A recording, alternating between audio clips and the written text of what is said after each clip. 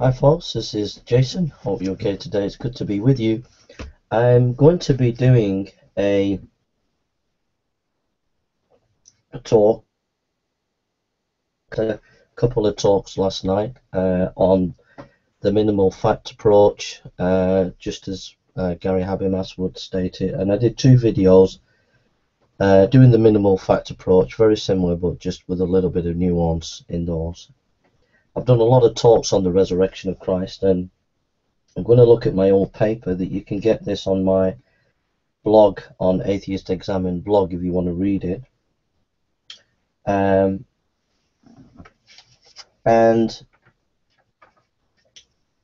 I want to go through the paper again. As I go through it, I'm going to be bringing up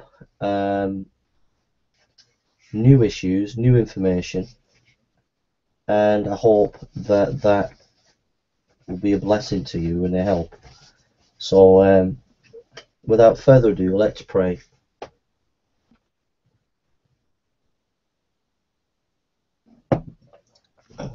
So if I've got time, I'm going to be making some apologetic videos. I feel a little bit refreshed because I've just had a drink of water, so I think I should be okay. Okay. Father God, we thank you for this day. We thank you for your love. We thank you for your grace. We thank you for your blessings. We thank you for your encouragement. We thank you for your love. And Father God, I ask for your forgiveness and cleansing. And Father, I ask that this talk on the resurrection, this lecture, Father, that you would bless it, that you would use it for your glory. And Father, I pray that it would lead to people getting saved. I pray that you'd use the information for your glory, and I pray that your fame and your glory would spread through this lecture, and that people would come to know you as Lord and Saviour. Those who've heard my lecture before and know my notes that I have on the subject, I'm going to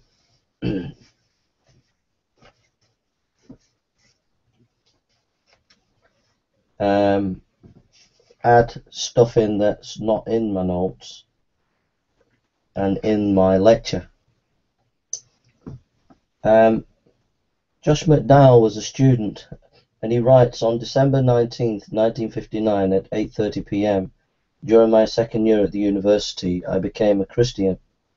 That night I prayed 4 things in order to establish a relationship with God, in a personal relationship with his son, the personal resurrected living Christ. Over a period of time, that relationship turned my life around. First I prayed, Lord Jesus, thank you for dying on the cross for I confess those things in my life that aren't pleasing to you, and I ask you to forgive me and cleanse me. The Bible says, though your sins are like scarlet, they shall be white as snow. Isaiah 1:18.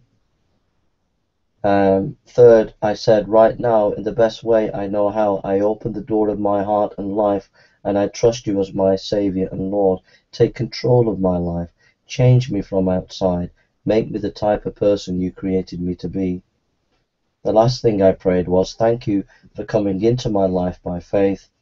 It was a faith produced by the Holy Spirit, based on God's Word, and supported by evidence in the facts of history. Read Evidence Demands a Verdict. The reason why I quote Josh McDowell there is this man, as a student, investigated whether Jesus rose from the dead. He was challenged, so he went and studied the subject. He actually became convinced that Christ rose from the dead by looking at the evidence. And I would encourage you that if you honestly look at the evidence, then you will find the truth. Now, first of all, I want to say that we have to consider presuppositions. We have to be honest, and we have to consider our presuppositions. The idea that an atheist or a Christian or anybody comes to history without some kind of bias is just not correct. We come to historical information, all of us, with a bias. Dale Allison, a formidable scholar, in his paper The Historical Christ, March 6, 2012, Duke University, noticed that Orthodox scholars produce a Jesus that fits their creed, and the skeptics produce Jesus to fit their ideologies. For example, the Irish scholar Dominic Crossan writes a life of Christ as an Irish revolutionary who is under Imperial Rome. Do you see what I mean? Crossan, his culture and his understanding of life shapes the way he understands the historical material about Christ. We have H. Ramirez in 1694 to 1768. He wrote a life of Christ as a Jewish revolutionary. D.F. Strauss, 1808-74, he writes a life of Christ as a myth, and in 1823-92, he wrote a life of Christ and said that Jesus was a romantic visionary. H.J. Holtzman, 1832-1910, wrote a life of Christ and said Jesus was the teacher of timeless ethical truth. Johann Weiss, 1863-1940, Jesus was an eschatological teacher, a figure who should be fitted into the first century Judaism. Albert Schweitzer, 1875-1865, Jesus was a failed prophet but towering personality. And we need to go back to the Jewish context and avoid the early church historical spin. Rudolf Bultmann, 1884-1976, saw Jesus as a preacher of timeless truth, but it was his existential philosophy that was his hermeneutic in understanding who Jesus was. So, what your intellectual horizons are, what your culture is, will shape the way you view Jesus. We see this with the New Atheist. We see the British scientist Richard Dawkins considered Jesus as a product of the later church, a mythical figure who might have existed. He gave no analysis of any historical data in depth in his book, The God Delusion. The British journalist and writer Christopher Hitchens, in 13th of April 1949 to the December 2011, in his book God is Not Great, in page 40, 51, 60, 64, 68, 89, 109 to 23, 125, 128, 130, 152, 158, and 159. In his attack, Hitchens says that Jesus was an avatar of Seth, a Gnostic invention who makes more sense than any early church fabrication. He quotes Bart Ehrman, but doesn't engage with any other scholars. He obviously is biased, and only using one scholar and using scholarship that he doesn't really fully understand. Just an aside, the four Gospels are quoted by the Gnostic Gospels. That would absolutely destroy these ideas that Hitchens wrote in his book about Jesus. The American writer Sam Harris, in his book End of Faith, on page 35, page 96, 97, page 82, 83, 156, 57, 158, 241, 2, as a Jew, but politicizes him at every turn. He understands Jesus' divinity and death as political tools used by the church against the Jews, a theological anti-Semitism. Michael Onfray, the French philosopher, in his book Atheist Manifesto, page 115, 127, said Jesus' existence has not been historically established. He makes great sweeping claims, but fails to cite scholars' evidence to back up what he says. He's even been noted to get his facts wrong. He said there was no such thing as a crucifixion in the early first century Jerusalem.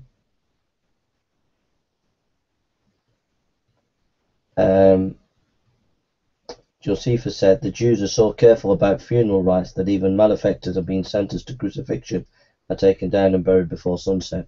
Josephus, Jewish War, 4:317. So, and we've also found a foot with a nail through, which showed there was crucifixion at that time. So what we've done is we've looked at the New Atheist, we've looked at the history of scholarship on Jesus, and we've looked that it's all been biased. The New Atheist, all four of the ones that we just looked at, Onfray and Hitchens, Sam Harris and Dawkins, have not done any extensive study on Jesus. All four ignore engaging with scholars who might disagree with him. All four have a polemical agenda against religion. They tend to read the life of Jesus in the light of their political struggle against religion in the present. They tend to attack the virgin birth and see that the main evidence against Jesus being a real historical feat, and see that as the main historical figure. The rest of Jesus' life is superficially treated only to make a political point against religion in the present. This can hardly be seen as fair, objective, historical treatment of the life of Jesus. Then we have the Bayes theorem. In the debate, James White asked Dominic Crossan about bias in historical method. Dominic Crossan replied, we have presuppositions, but we also have data. That's in the resurrection debate, Crossan and Borg versus White and Renehan. This debate took place on board ship 2005 in the Gulf of Alaska. You can see it on YouTube channel Alaska 1689. Crossan implied that we can get the historical data even with bias. Just an aside though, it's interesting that Dominic, but even in his work, if you look at a book called The Cambridge Studies, Cambridge Companion to Jesus, in the first chapter, Dr. Evans writes an article, and there he critiques Dominic Crossan, showing that Dominic Crossan, when he says that Jesus was a Scienic philosopher, if you look at the Galilean architecture, Roman and Greek architecture in the area of Galilee, Crossan would say that shows that there was Scienic teaching and ideas, and Jesus was a Scienic philosopher, wandering from a peasant village. But all the evidence indicates, even though they were Greek and Roman architecture, that the people there were thoroughly Jewish. All the archaeological evidence for funerals, for burials, all reveal a Jewish culture. So, in other words, Dominic Crossan is not as objective as he even thinks.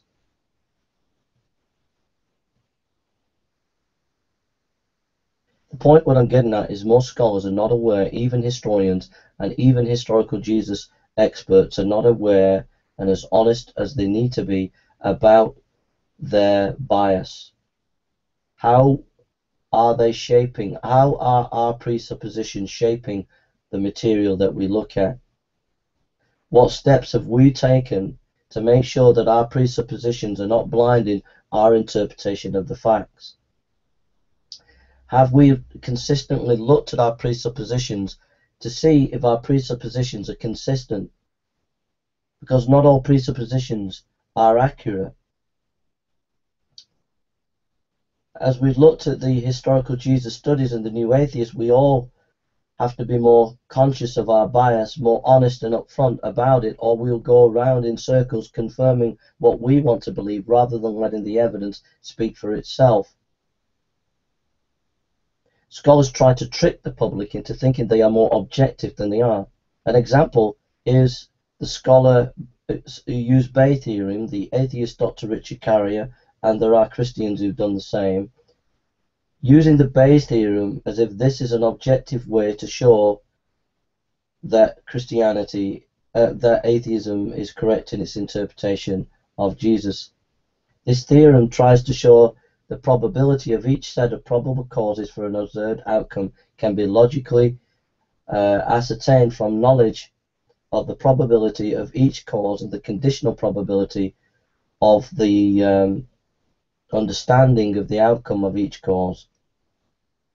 To be fair, it must also be noted that evangelical scholars have also used the Bayes theorem to prove their case for the resurrection. I have to say that again. But the Bayes theorem is not used by any known historian. It's not used by any reputable historian, really. Or if it is, it's very rare. Most historians don't use it.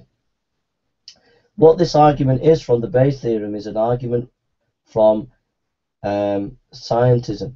Susan Hack, an atheist, has given a great lecture in warning us about using science as some authority to give our ideas more kudos than in reality. Science does not actually substantiate, but remains neutral on the resurrection of Christ. If you look at Susan Hack's 6 Signs of Scientism, Dr. Hack's talk at the Rotman Institute of Philosophy at the University of Western Ontario on January the 7th, 2011, engages scientism, the view that natural science is the most authoritative way of looking at the world, interpretations of life.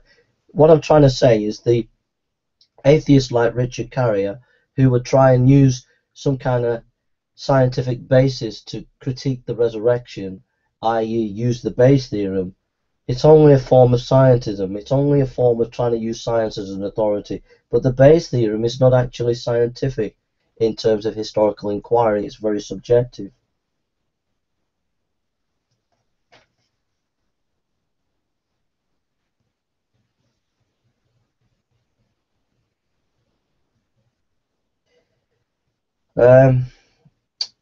David Bartholomew, a statistician, in page 117 of the Resurrection of Jesus in Mike Lacona's IVP book, writes, the great difficulty applying the theory is that it's often not at all clear what value should be given to the prior probability. David Bartholomew says, thus the Bayes theorem is subjective, page 117, Lacona, the Resurrection of Jesus. Dr. McClose says, virtually no historian uses it, page 117 in Lacona's book, Resurrection of Jesus. Dr. Tucker says, it is unclear how Bayes theorem can be worked out in practice, page 117, Resurrection of Jesus. So we've got to acknowledge that we have presuppositions. We've got to acknowledge that we come to the historical information with pre-ideas. Now, does that mean to say that if all these history of all these scholars shows that they're biased, does that mean that we can't get to historical facts or information? No. What it means is that we have to be aware of whether our presuppositions are consistent and the best presuppositions, and we have to also try to limit our presuppositions in the evaluation of the facts, to be honest and fair. The atheist position, generally, not all atheists, but the atheists that we dealt with here, the Sam Harris and Dawkins on Onfray and Hitchens, would see reality as materialistic. They would all be committed to evolution. These are their presuppositions. Now, is that consistent for historical inquiry? If we believe in evolution, then there is no meaning ultimate to life. There is no general pattern to history. So why would we try to look at history for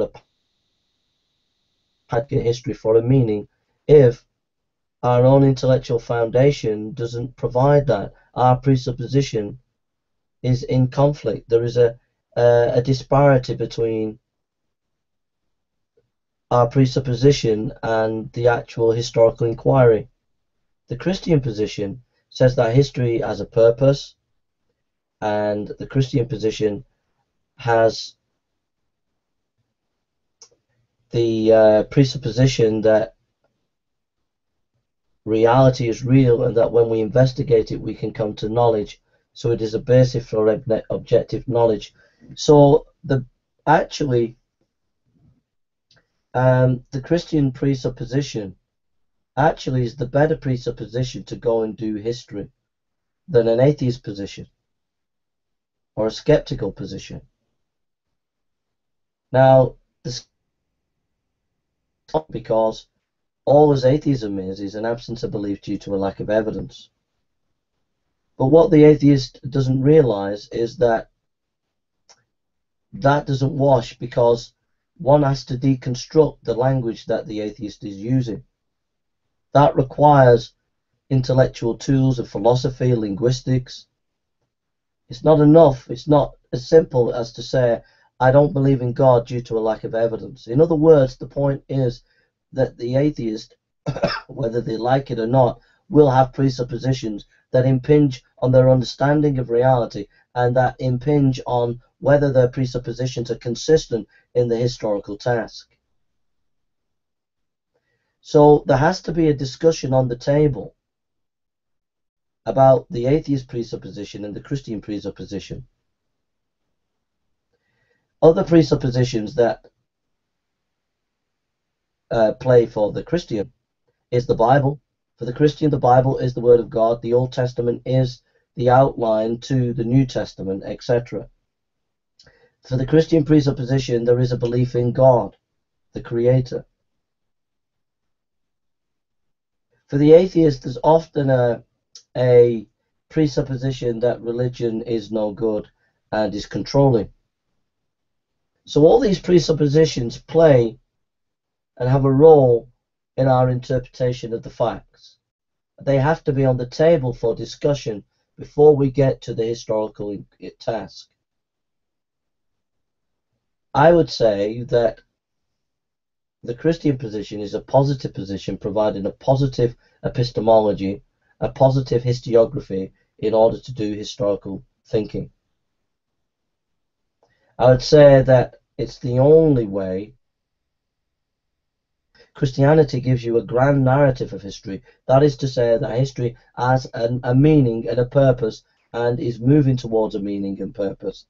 And if that's the case, that it means that if I'm doing historical inquiry, that it is purposeful, meaningful, and provides real knowledge. But if I believe in evolution, if I believe that history is not going anywhere, then why would I want to try and understand the past? The other thing in historical inquiry is that